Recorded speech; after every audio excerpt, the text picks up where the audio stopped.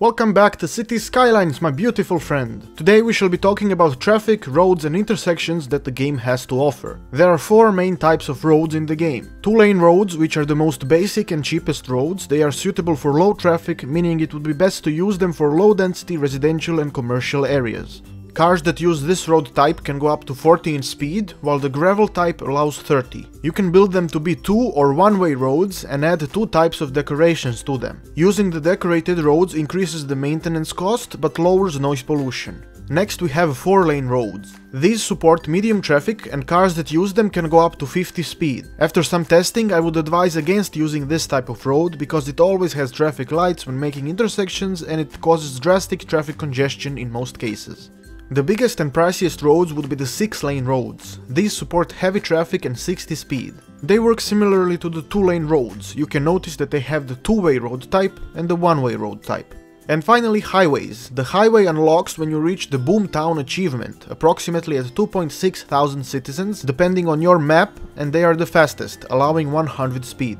They only go one way, meaning you will need to build two separate highways for both directions. You can build them using the sound barrier, which will greatly reduce noise pollution, and you can use highway ramps to connect the highway with city streets. When building highways, you cannot make 90-degree corners, and you cannot zone the areas around it. I would have to disagree with this, because here in Croatia there are plenty of buildings right next to the highways. But then again, it is Croatia we're talking about. You also have one more tab, which is labeled intersections. These also unlock when you reach the Boomtown achievement, and they are basically preset intersections that you can use when building your city. You have two roundabouts, a cloverleaf intersection and a three-way intersection. After using all of these, I would recommend using the small roundabout and the cloverleaf intersections. The small roundabout is very good for low-density residences as it automatically adds trees and zonable areas all around it. The cloverleaf intersection gives you the ability to quickly connect four sides of the map while maintaining pretty good traffic flow. The large roundabout and the three-way intersections are simply not very optimized for the way traffic works in the game, at least not for now. Let's talk a bit about road building and custom intersections. When you build roads, it is very important to understand the difference between connecting and extending one-way and two-way roads. When you are connecting two-way roads, it doesn't matter from which side you extend or connect them, since they go two ways always. But when connecting and extending one-way roads, you have to be careful. Here is an example with the highway, which is a one-way road. If you create a highway that goes to the left and then go to the left side of the map, and connect another highway directly to it, going from left to right, you will notice that the connection sign doesn't go away and the road arrows point at each other. This means that whenever you're building one-way roads, you have to connect and extend them from the same direction. This works with both 2-lane and 6-lane one-way roads.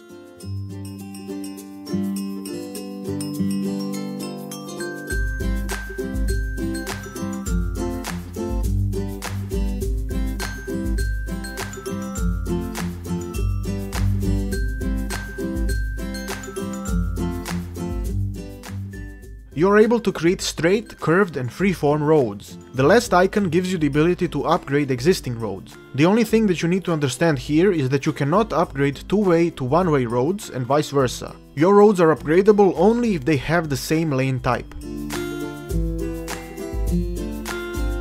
Custom intersections are next. First, we will take a look at two-lane roads and how they behave when creating intersections. It is important to note that two-lane roads never create any traffic lights when making intersections, which greatly helps with traffic flow. No matter which type of two-lane road you connect, you will never have any traffic lights. Four-lane roads always create traffic lights when making intersections, and they are very shitty, as I mentioned before, so try not to use them.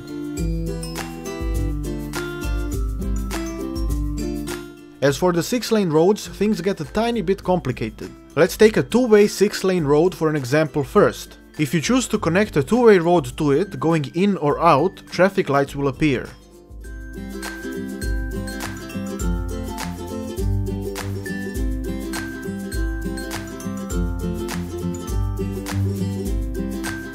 But when connecting one-way roads to it, only the roads going in will create traffic lights. One-way roads going out will never have traffic lights, which is very nice.